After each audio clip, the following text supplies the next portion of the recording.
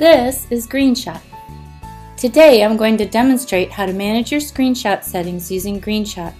Then I'll show you how to take a screenshot and open and edit it in Greenshot's built-in image editor. So let's begin. First, I'll show you how to manage your screenshot using Greenshot. From the Windows taskbar, select Greenshot. From the Systems tray, click on Greenshot and Preferences. From the Settings dialog box, you can click through the tabs and set your preferences. Note that on the General tab, the hotkey for capturing a region of the screen is Ctrl-G. We're going to use that later. Right now I'm going to set my destination settings so that I can open my screenshot in Greenshot's built-in image editor. And then I'll click OK.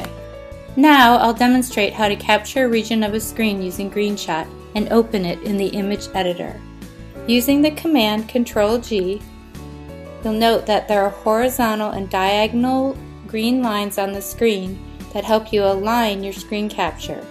Once you have your screen capture live, just click and drag the green shaded box over the portion of the screen that you wish to capture and then release.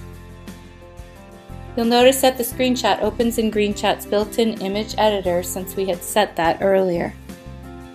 There are several menu options in the image editor.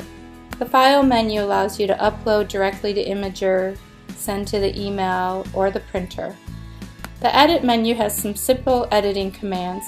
The Object menu allows you to alter your image. I'm going to draw an arrow on the portion of the screen that I'd like to highlight.